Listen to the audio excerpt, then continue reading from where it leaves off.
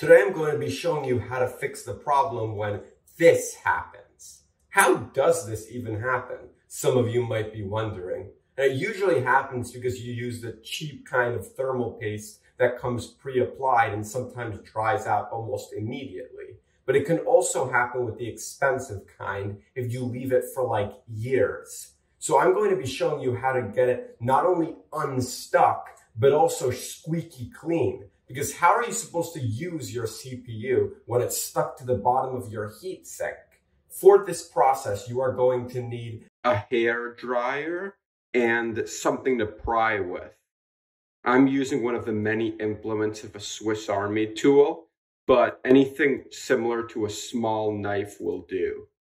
Before we get started, one thing I want to do is talk about prevention. What you should do to prevent this is not what I have done, but instead, when your CPU is still in the socket and you notice that you can't pull off the heatsink without taking the CPU with it, what you should do is start firing up your PC and then letting the CPU heat up until the point where you can twist off the heatsink. And then as soon as you do that, of course, kill the power so your CPU doesn't overheat. But as long as you kill the power right after, it's perfectly fine. And that way you will be able to separate them much more easily and not have to worry about this, which can more easily cause bent pins and all that stuff that we don't want.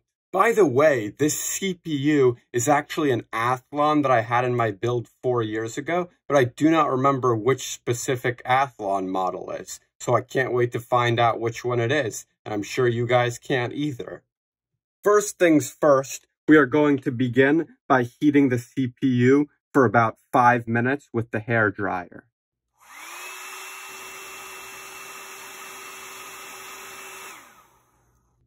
You don't actually have to worry about overheating because, as you may have noticed, the CPU is usually attached to a massive heatsink.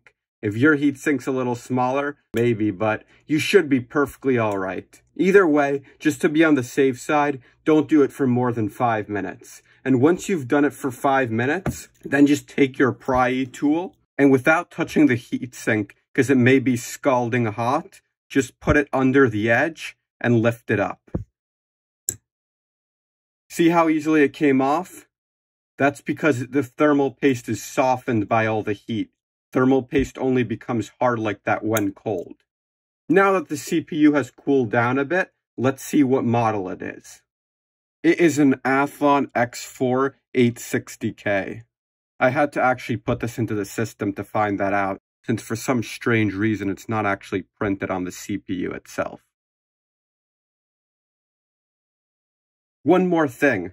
To clean off your CPU and your heatsink, you're going to want to wipe both your heat spreader on your CPU and the bottom of the heatsink with tissue soaked in alcohol. Make sure, though, when you do this, that afterwards you let both parts dry entirely before you attempt to reinstall them. That should be fine since alcohol dries much quicker than water. Thanks for watching, guys. Subscribe for many more tech videos and hit the like button down below.